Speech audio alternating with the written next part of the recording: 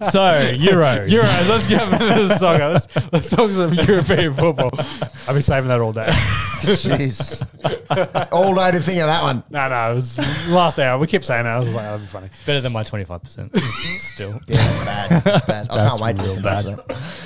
Group A. I want to try and delete that out of my Group memory A, now. Italy and Wales go through, and Switzerland get the third place on 4 points. They go through.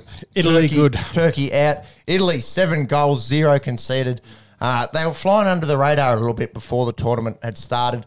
In terms of big names, not like an old Italy, you know, with a Buffon and a Pirlo. And some of, you know, even going back before that, you know, with your Vieris and your Filippo Inzaghi's, there's no reason why they can't win this thing. They have been really flying under the radar. They're into the second favourite, and the feel-good story out of the whole bloody tournament, I'm going to say, I was just going to say for Italy, but for the whole tournament, Yep. Matteo Pessina is 24-year-old. He was playing, I think 3 years ago, he was playing in third division, the Lega Pro, worked his way up into City B, and then got a season at Atalanta. They've been doing really well recently. He was left out of the squad, and he came in only because of an injury. He's playing really good. He's got a goal at the Euros, and it's sort of like a N'Golo Kante or a Jamie Vardy in that 3 years ago, he was playing third division football, and now he's there playing for his country and dominating at a Euros. But still young. So we've got the late bloomers tag there, but still 24. There's still a lot of football in him. Indeed. But as well, it's soccer. You're talking about like a Messi that got signed when he was 13. Yeah. I think Barcelona, you're like, true. True. Do you know what I mean? Like some of the real child prodigies, they get onto them really early. So it's nice to see, you know, as an older bloke, you know, 31-year-old, you know, maybe just coming into me golden years now. I think you probably play goalkeeper and not much else in soccer. So Yeah, State League 8 down there in Canberra. yeah. But all jokes aside, I think Italy are a real contender. We'll get to the round of 16 matchups soon. I'm on the Italian bandwagon. I'm here with all the pizza and pasta. Let's go, boys. Num. Obviously anyone that's listening to this already knows the team that they'll face in the round of 16 is Belgium. Yeah. That's what you call the yeah. That's not right. Marcus, can you pull up the top 16 for us? On the screen, that was off the top of the dome. No, they don't play Belgium. Someone plays Belgium. Belgium plays Portugal. There you go. Yeah. Belgium plays Portugal. Yeah, that shit needs to be up there, bro. Yeah. There we go. There we go. All right. So I think they're on the same side of the draw is where this has come in the deep dark space of my mind. Probably if they both win, I think they play each other. Yes, considering they both win. That's the point. So we got there. In the quarterfinals, Click on that one. They will have the winner of the Belgium and Portugal game. That is two massive sides. Yeah. That's qualifying. That's all right. Keep looking, Max. Top 16 is what we're after. So if you go to Group B, so Group A, Italy and Wales are the two main ones. Group B, we've got Belgium and I think awesomely Denmark come out of there too. Yeah, so they were on 0 points after 2 games. They had to go out there and beat Russia and beat them well, and that's what they did. Yeah. 4-1. Poor Ruskies. That Andreas Christensen goal, pretty close to goal of the tournament, a fucking rocket. Just about put a hole in the old onion bag. And Belgium, we spoke about Italy. They've scored 7 and conceded 0. Belgium scored 7, conceded 1. Lukaku has 3 goals. Hazard, De Bruyne looking good. And they play 3-4-3. They don't give a fuck. They'll have 3 at the back and just attack. Yeah. And we spoke about it last week. This is their window. Yeah. All their players are in their prime. If there's any time that they can do it, it's now. Do you think that they play attacking like that against Portugal? Well, it's always a bit different in a knockout game. Because I can understand why they'd play like that against Denmark, Finland, and Russia. I think you, as a coach, you're pretty confident. Like, yeah, we're gonna win those games. Yeah, I don't know if they change up a formation this late in the tournament. Maybe. So Italy up against Austria in the round Yeah, of that's 16. right. And then I'm pretty sure they get the winner of the Belgium-Portugal game. Yep. Yes. Yeah. So Group C. So Netherlands and we just mentioned Austria. They go through. Austria go through. Ukraine go through as well. North Macedonia miss out. They did get some goals in this tournament, which was good. I think for them being probably the low. I think they were the lowest ranked team, weren't they, in the Euros? I think so. In terms of their ranking, in terms of where the bookies had them, they scored 2, conceded 8. Absolutely, have nothing to be embarrassed about going home. A tiny country, and a lot of Macedonians in Australia, especially in the Canberra region. So shout out to any Macedonian expats. Alex Volkanovski is one of them. The Netherlands, again, are sort of like Italy in that no one was really taking them that serious before the comp, and they go out, they get 9 points, they've scored goals. They're at $13 still. The bookies are still sleeping on them at it, and they're not. It's not the same side as when you had a Van Persie and a. That was going to be my question. Are they as good as they were in the last decade or leading up to this? On paper, no. No, yeah. But Wijnaldum is all class, and Memphis Depay is looking as good as he's ever been. They're playing a 5-3-2, so very different to Belgium in that they've got a more defensive setup, but they've got Dumfries and Van Aanholt cruising up the wings. Yeah. There's no reason why they can't go deeper in this tournament. My concern for going back to Italy is that one side of the draw is heavily favoured compared to the other. So on one side, to split them into 2, you've got Belgium, Portugal, Italy, Austria, France, Switzerland, and Croatia, Spain. Yep. Then on the other side, Sweden, Ukraine, England, Germany, massive game. Yep. Netherlands, Czech Republic, Wales, Denmark.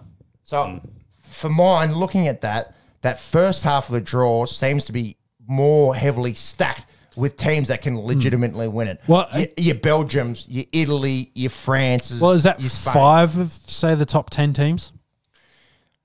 I would say 6 of the best 8 are on that. There you go. In Belgium, Portugal, Italy, France, Croatia, Spain. Yep. I think that's 6 of the best 8. I think England and Germany on the other side, chuck the Netherlands, 6 of the best 9, I think are on one side of the draw. Yep. Yeah. I think Wales and Denmark, congrats for getting there, but you probably don't see them winning it. You don't see the Czech Republic winning it. Sweden, Ukraine, congrats. Yeah. And Sweden, I think Sweden's got a good side. If you want a real roughie, a real smoky, this is a team back in the 2018 World Cup made sure that Germany didn't go through. Yep. And Germany, we'll get to them in a second, they only snuck through by the skin of their fucking teeth. Maybe you can't write off of Sweden, but in terms of legitimate threats to winning the whole thing, What was Sweden paying there, Max? $41. 41. They are best of the rest, according to that. Well, Denmark's much shorter, apparently. But then, if you wouldn't mind scrolling up there. So I laughed before because France, I couldn't believe England was $6. Like second favourites. I don't know how that happens. They shouldn't be there. But France, Italy, Spain, Belgium are all on one side. Yep. One side of the draw there. Belgium at $10 is not bad. And Germany, you can't write them out.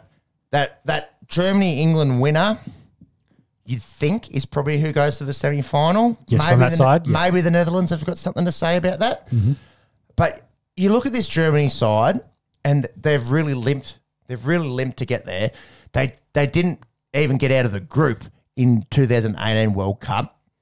You look back to that side in 2014 in Brazil, which spanked Brazil 7-1, 7-1 in their own country.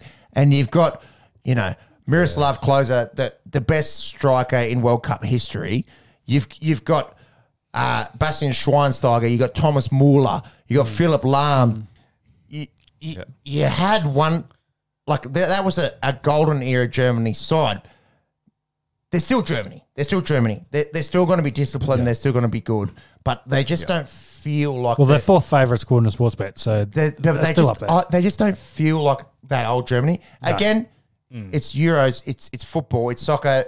Anyone on their day can win it. But they just don't feel that like that dominant side of yesteryear. And I think you throw Spain into that equation too. Yes. But, yeah, for mine, on paper, I think France is the best side, but I think Belgium, man, they're at $10. That's nice value. And I really do think the winner comes from that one side of the draw where you've got Belgium, Portugal, Italy, France, Spain. Yeah, got the hard road. Got really good competitive matches. So hopefully they'll steal you to get into the finals. But on the flip side, maybe that wears you out to get there, but we'll see. So to round off the groups, so Group D, England and Croatia went through. Yep. Group E was Sweden and Spain, as we mentioned. Czechs also in that and the group. Czechs all came through there. And then Group F was France, Germany, and Portugal, which was the group of death, essentially. So group of death and group of death for Hungary. A valiant Hungary. They were a bee's dick away from stealing a lot of German hopes there. The big story out of that, and I think it was back in the first game, was the Cristiano Ronaldo presser, where he essentially, they had a Coke here, he said, nope, and he took it out, and he said, aqua, and pretty much showed his disgust at having a Coca-Cola in front of him. He just wanted to drink water. And subsequently, Coke's shares plummeted about $3 billion. Yeah, the day after they plummeted by billions of dollars, and the following day they even lost more money. So ridiculous. Yeah, they've recovered a little bit since then, but not great. It was funny that Yarmolenko from Ukraine, he was saying he's happy for Coke or Heineken, who's also a major sponsor. That he's saying happy for any of them to get in contact with him. I was saying to the boys, we're also happy for Coke or Heineken or fucking, the river water from down Tuggeranong Lake to get in contact with us. We'll Maybe put not you here. Lake. Yeah, some pond water with some scum on the top of it. Yeah, bit of blue-green algae. We're happy for you to sponsor our show. But unbelievable. The actions of one bloke moving a can of Coke can cause $3 billion of loss. Capitalism, holes in it perhaps. And Pogba did the same thing, a Muslim. For Heineken. For Heineken. But it's a Heineken Zero. Yes. So it's also did not have any alcohol. No. Heineken's share prices went up though. Yeah. There you go. So I guess a little bit of that. Yeah, it's like, Heineken. Oh, I didn't. Heineken. Oh, their share price looks good. I might buy that. Yeah, it's the old meme stock of the US at the moment. Yeah, just jumping on random shit. Anyways, if we no financial advice here on this. Well, we give shit tips in sports. So if we were to give you financial advice, go buy a tent and I'll go live in it with you because that's about where I'm going. Round of 16, if you wouldn't mind, Monks. We've already spoken a little bit about it. Belgium and Portugal is a massive, massive matchup. Italy and Austria going at it. You'd imagine the Italians get the job done there. France and Switzerland, you imagine the French get the job done there. Croatia and Spain. Spain aren't the old Spain. I think it's a sneaky good game. Yeah, it's a great game. And to be fair, Croatia aren't the same team that pushed France to win the World Cup a few years ago. Then on the other side of the draw, Sweden and Ukraine. Congrats to the Swedes for winning another group, as they did in the World Cup. But probably don't see either of those sides winning the whole thing. England, Germany, probably the most scintillating matchup there. It's in London. Yep. And then Netherlands, Czech Republic, and Wales, Denmark. It does seem that one side of the draw is far more interesting in terms of strike power than the others. Anyways, the Euros are going ahead. It's a year late, but how good? That's it, yeah.